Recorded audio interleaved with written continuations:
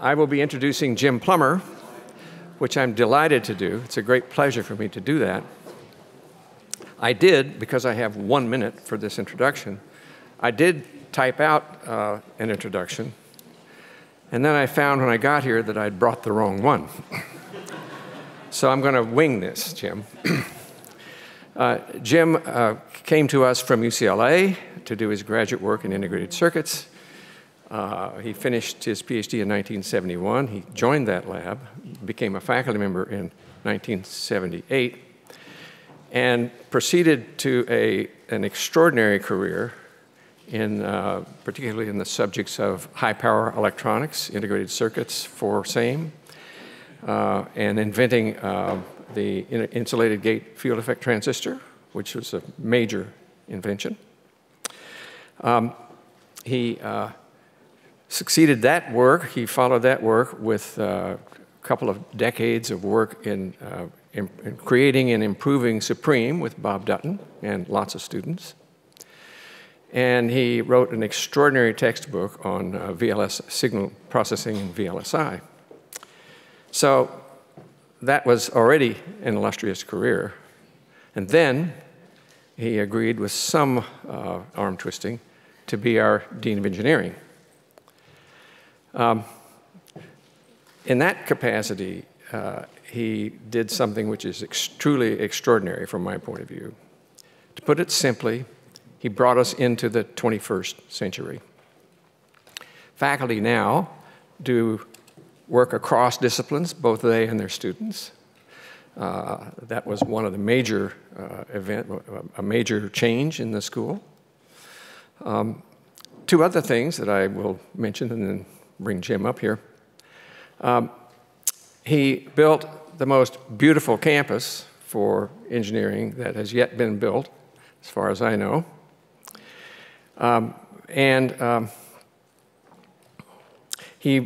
When he left, every single department had facilities that had been upgraded to what they needed to be for the 21st century. Please join me in welcoming Jim Plummer. Well, good morning, and thank you for the opportunity to share some thoughts with you. I mostly want to talk about the future.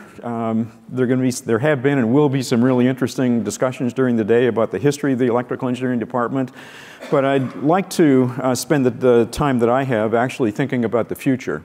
In some ways, I think you can make the argument that the last several decades, not just for this electrical engineering department, but actually for EE departments across the country, have been kind of a golden era, where EE departments have been the biggest, strongest, baddest departments in colleges of engineering and have recruited the best students and so on. And if we want to think about the next 50 years, then I think we need to ask what lessons have we learned as to why that happened over the last several decades, and how does that position us or not to have an illustrious future over the next several decades. So I guess I'd like to start by a little bit of history, and I'm actually going to pick up on some of the things that John Hennessy talked a bit about here, but perhaps put a slightly different spin on them, since I'm a technology person and John is a computer architecture person. I think the question I'd like to ask is, what is it that made EE departments, not just ours, but EE departments around the country, so dominant over a multi-decade kind of a time period? And part of the answer, I think, is that arguably the biggest opportunities in engineering in those decades were computing systems and communication systems, and they were both fueled by the developments in silicon chips. So if you look at how that played out over several decades, electrical engineering departments, not only our EE department, but others, actually owned silicon chips and photonics technology. EE departments owned computing systems all the way from technology up to architecture. And EE departments owned communication systems all the way from technology all the way up to theory. So it was a unique time, I think, in history where a single department basically owned the critical technology and owned the most important applications of that technology. So that really provided the opportunity. Now, if you look what happened as a consequence of that, you can look at history and see that EE attracted great faculty. We attracted the best students wanted to be in electrical engineering because if they were interested in technology, the most interesting technology was silicon chips and photonic technology. If they wanted to work on systems, the most interesting systems were computing systems and communication systems. So we were doing that in universities, we and others. Silicon Valley grew up around us and provided the commercial opportunities, both in the technology and also in the systems areas for computing and communication systems. And engineering schools nationwide made significant investments in EE departments. They typically grew to be the biggest, boldest, baddest departments in schools of engineering around the country in that time frame. So what was if you look back on this historically, of course it's always easy to kind of rewrite history, what was the strategy that EE departments used to kind of play this whole thing out and become, sort of the dominant departments in schools of engineering? I think you can make an argument that as far back as 1960, and certainly by 1970, EE departments had a vision. And they really saw that because of silicon chips and what was predictable over the next several decades, certainly communication systems and computing systems were going to be revolutionized. And there was no reason that EE departments couldn't take ownership of both the technology and the principal application areas. So EE departments, not just ours, but departments around the country, took that vision and they built the foundations to enable them to become dominant, really, in all these areas. So they built programs in solid state and integrated circuits. They built experimental facilities. Here, the CIS building was a good example, to enable the technology to be worked on by people largely in electrical engineering departments.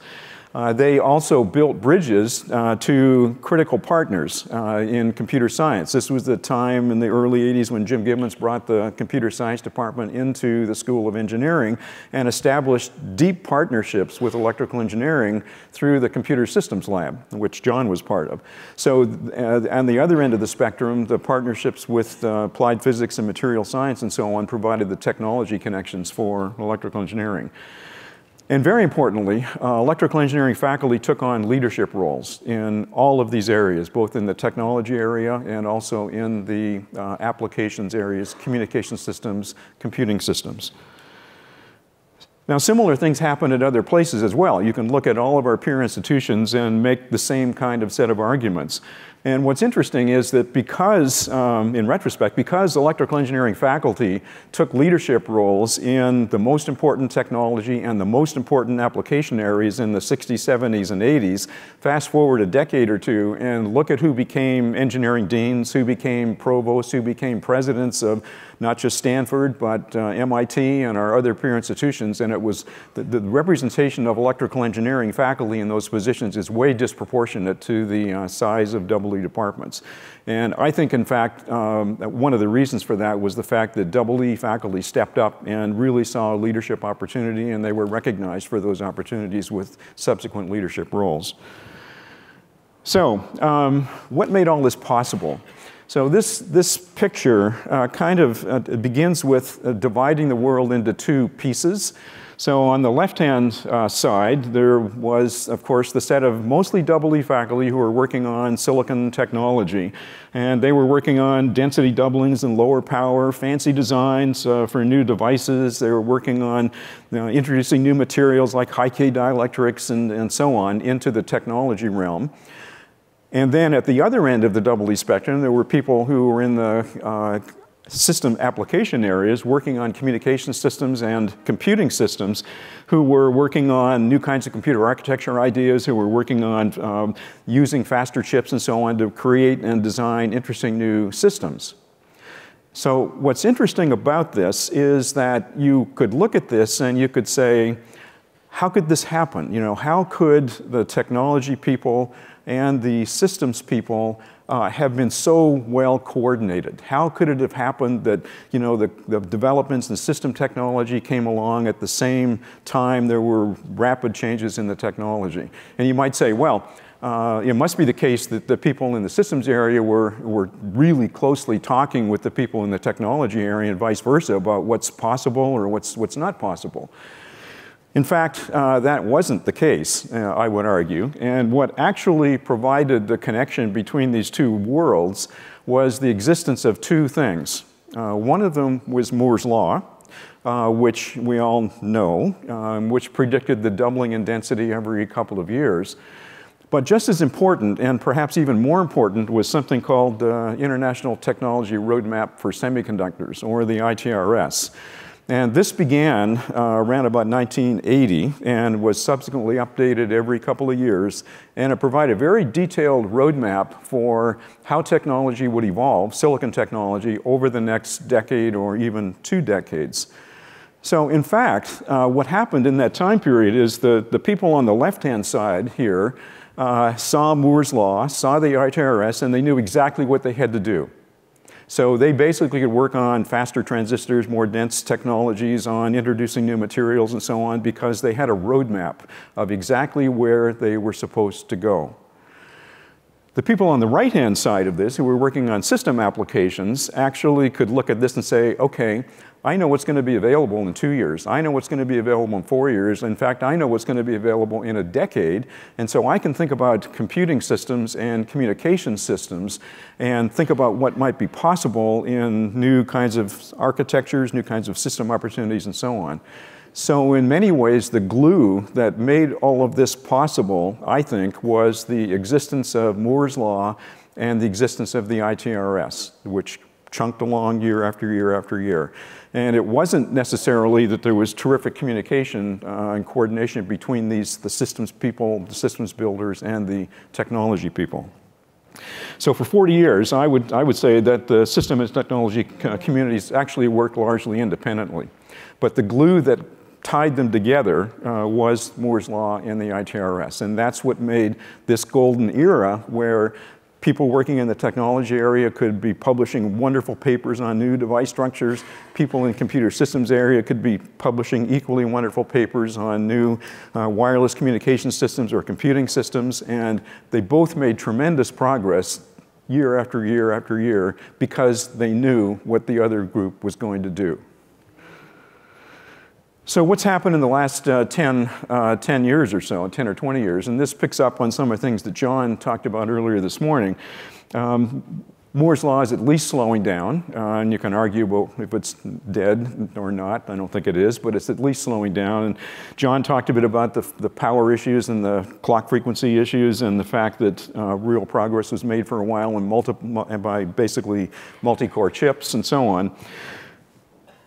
You can list a number of factors that would cause you to worry about the fact that Moore's Law is actually slowing down.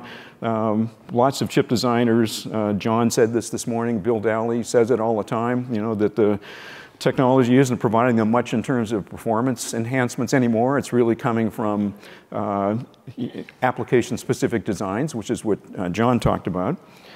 Another example, Intel took 5 years rather than the typical 2 to go from 14 to 10. So there's a clear slowing down, and they claim the next one's going to be 2 years, but we'll see. Another interesting thing is if you look at the improvements from technology generation to generation, this is showing for Samsung and TSMC some IEEE spectrum data that shows how much improvement there is in performance and power each node of the technology. And I can take those lines and extrapolate them to where they hit 0, actually, in about 2 more generations. Now, in fact, that's probably not going to happen. There will be incremental improvements, but the message is that it's really getting hard, and it's really slowing down the rate at which technology is able to produce new generations. In fact, as we know, there's only 3 companies that are actually pursuing advanced technology generations, and the costs are exploding. So this is the, oh my goodness scenario. You know, what's going to happen if we don't have Moore's Law to depend upon in the same way we have in the past. So John talked about the fact that in traditional areas for electrical engineering, computing and communication systems, the implications are that application-specific designs are going to become increasingly important. That's also why companies like Google and Facebook and Apple and so on all have their own internal design teams, because they're customizing the designs of chips to get the performance that they want from generation to generation. So the thing I really want to focus on going forward here then is, since Moore's law is arguably slowing down, the ITRS, the last version of it was published in 2013. It's been gone since then. There is no ITRS today. So there is no roadmap that basically says what's going to happen generation to generation of technology. It's kind of the three companies are charting their own course and picking their own pathway, and they're going to do what they're going to do, but there is no industry pathway for improving technology going forward. More importantly, and this is really what I want to focus on for the rest of the time that I have, there is nothing that I'm aware of in any other application area which is equivalent to Moore's law or the ITRS. And if you believe my argument that the connection between people working on technology and people working on systems came from Moore's law and the ITRS in this golden age for electrical engineering, the fact that there is nothing equivalent to that means that if we're going to have another golden age for electrical engineering, it's going to have to be differently structured than the age we've just gone through in computing and communication systems. So you've all seen, Christina mentioned this actually, the National Academy of Engineering, 21st century big challenge problems. And in 2008, they got a bunch of smart people together and said, so what are the engineering opportunities in the 21st century? And if you look at the 14 that they came up with, first, you won't find as standalone items faster computers and better communication systems. You'll find a lot in here about environmental issues, human health issues, energy issues, and so on. And it's certainly true that embedded in many of these are faster computers and better communication systems, but they're not explicit goals like they have been arguably over the last several decades. So I think if you were to ask the same group of people who put those 14 together to update it today, a decade later, probably they would substitute some and add some. You might find electrifying transportation, fully renewable, smart energy systems, and so on. But the list, nonetheless, is different than the traditional computing communication systems that have driven electrical engineering for decades. So the question I'd like to think a little bit about here with you this morning is the following. If you pick any of these areas, pick energy systems or sustainable environmental systems or something like that, if there is no roadmap, if there's no ITRS, no Moore's law that defines how the technology will evolve over a period of time, then how in the world are the people who are working on materials and devices and technology, how are they going to know what to work on? You know, there's nothing which says here's what's needed from a system perspective in order to produce progress. Or you could write the question the other way. If there's no roadmap, then how are the people who are working on system solutions in these emerging areas, how are they going to know what's possible? Because there's no roadmap which says 2 years from now you're going to have twice as many transistors and they're going to be twice as fast and so on and so forth. There's nothing equivalent to that in any of these other application areas. So the solution, obviously, is we need to be thinking in a much more interdisciplinary fashion. We cannot have the separation of technology and systems people that we got by with in the computing and communications era because we had Moore's law in the ITRS as the glue between the two worlds. So what does this mean for electrical engineering? Not just our department, but electrical engineering departments, I think, nationwide. So as I mentioned a minute ago, certainly computers and communication systems are foundational to many of the NAE grand challenge areas going forward, but they're not an end in themselves, which arguably they have been for the last several decades. And I think if we, as a department, focus on the things that have made us great in the past, then increasingly we're going to be less relevant to the solution of 21st century problems. If you take the NAE Grand Challenger, your own set of them, the things that EE has been so terrific at and been done so well at, I think, are not the problems of the 21st century. So hiring the best and the brightest, I would argue, while it's necessary, it's not sufficient for electrical engineering departments to actually have the dominant role in engineering schools and so on going forward that they've had going backward. So here's a picture of the situation, I think. If you look at any of the system application areas on the right side, even information systems, the traditional communication and computing systems, but certainly energy systems, transportation systems, and so on, all of these grand challenge problems. And you look at the technology foundations that will help provide solutions in each of these areas, there is nothing like Moore's Law or the ITRS that provides the bridge between those two. So we can't get away with sort of working in isolation. I think if we really want to find efficient, optimal solutions to these 21st century problems. So what does this mean for electrical engineering? So the first question I think we could ask ourselves is, let's just be specific to Stanford, and let's look and say, so who here at Stanford, is leading the programs in energy, environmental issues, and human health issues, and smart grid issues, and personalized medicine? These are all part and parcel of the 21st century grand challenges. And I'll leave it to you to look up those. Stanford has a bunch of institutes and everything else. You can look up and see who the names of the people are that are leading these things, and you won't find many electrical engineering faculty playing leadership roles in these initiatives here at Stanford. Now, arguably, electrical engineering has faculty and programs that span physics to mathematics, and so in fact, if you wanted to pick a department at a place like Stanford that could provide leadership in some of these emerging areas, I don't think you'd pick any department other than electrical engineering. I mean, we've got the tools, we've got the people, we've got the history of doing this successfully in computing and communication systems, and the opportunity is there for us to take this on in some new areas.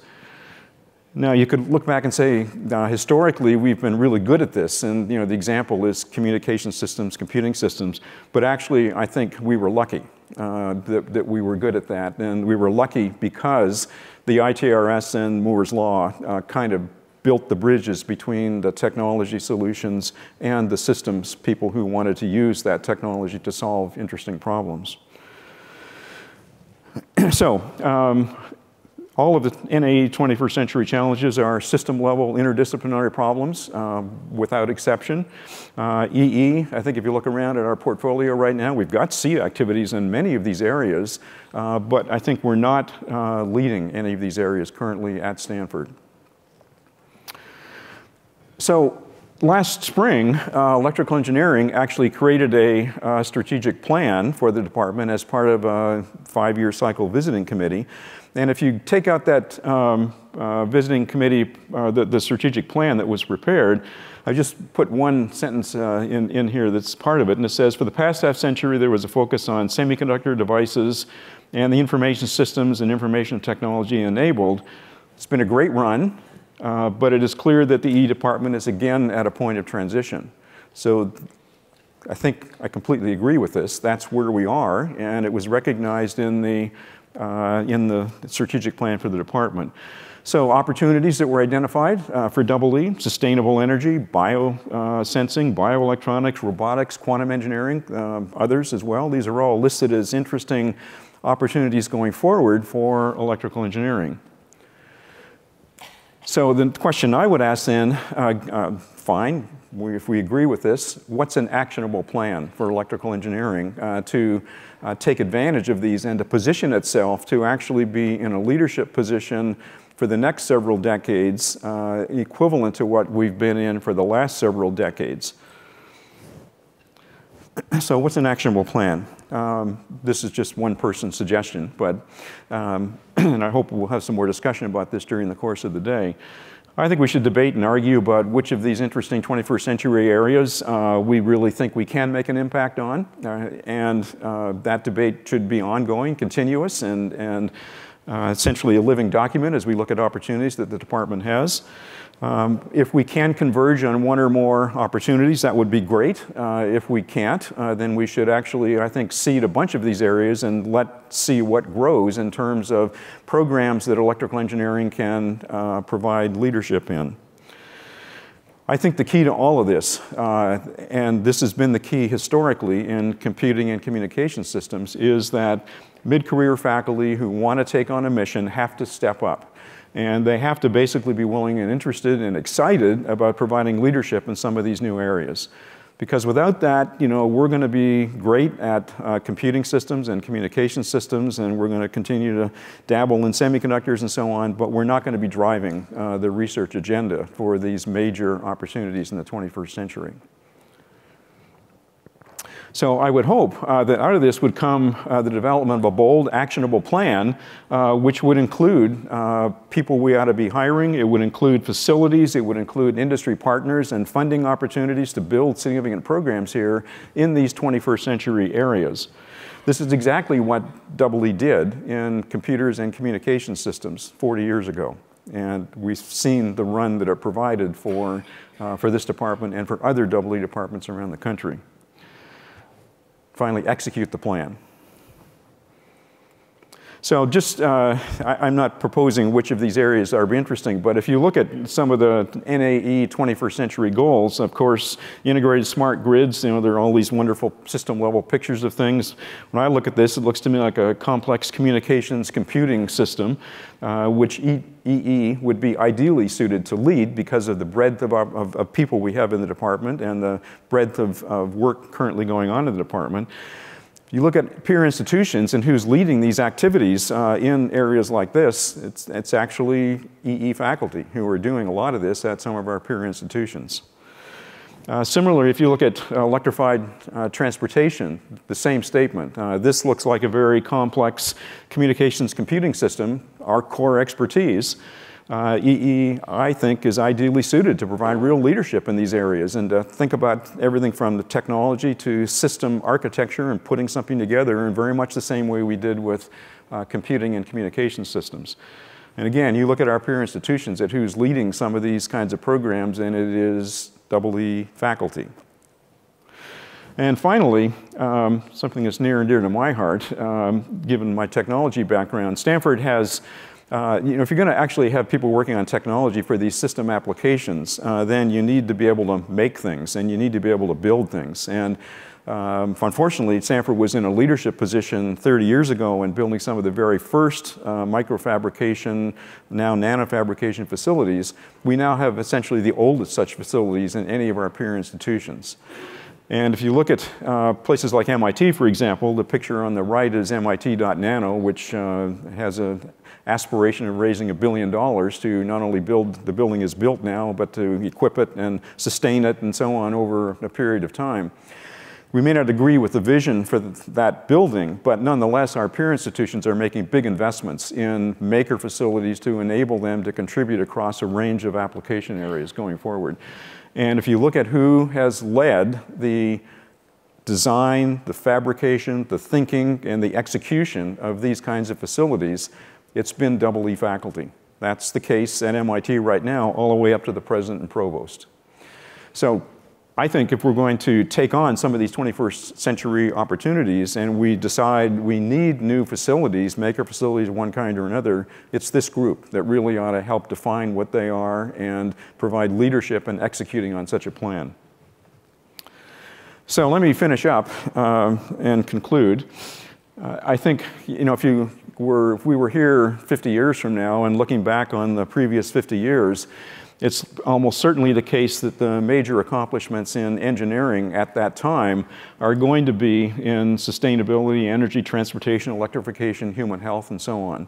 So if we want EE departments to be not, you know, important, influential departments in an ongoing basis, I think these are the areas we've got to take a look at and how we can play a major role and provide leadership in. So they're huge, exciting opportunities. I think everyone would probably agree on that. And in fact, they're going to inspire the best students and attract the best faculty to wherever these programs are being led and wherever these programs are being executed going forward.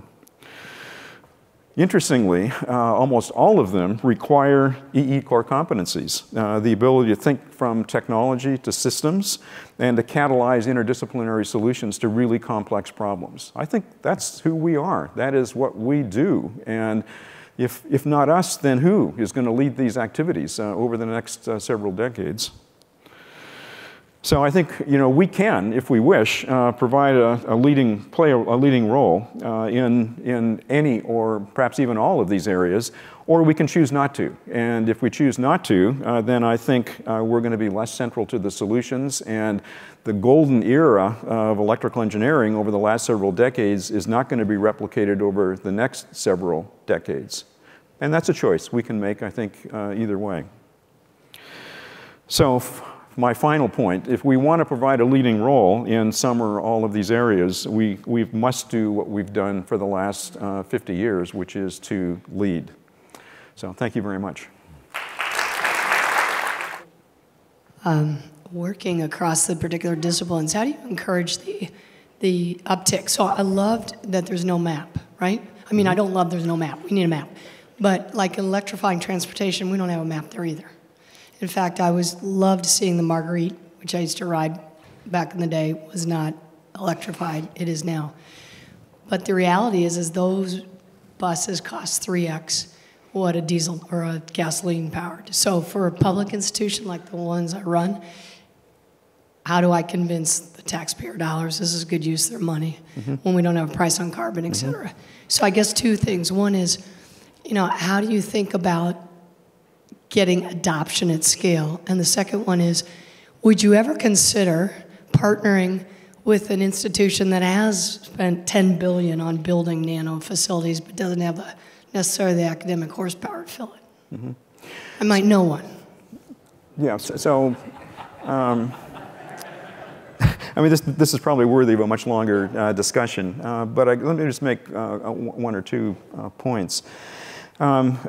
As I've thought about this, you know, I think looking backward in time, the thing that stands out to me is that we actually didn't have to build these interdisciplinary teams, and we didn't have to worry so much about scaling because we had this glue, you know, that held everything together, which was Moore's Law ITRS. And I actually personally didn't fully recognize that until I started thinking about it quite recently.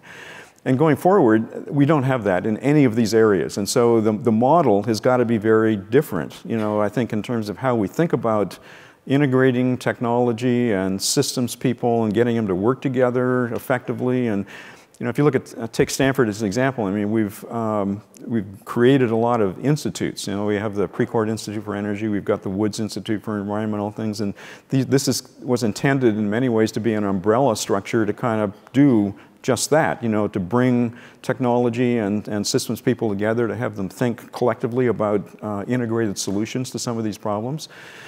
And they've done, I think, some really good things. But frankly, when I look at them and I ask, so who are the people who really could contribute to this? It's electrical engineers, and I don't see them, I don't see us stepping up and really trying to play a significant role in helping Stanford as one entity to create integrated solutions to these kinds of complex problems. Trying to get a large system to all reduce the carbon footprint.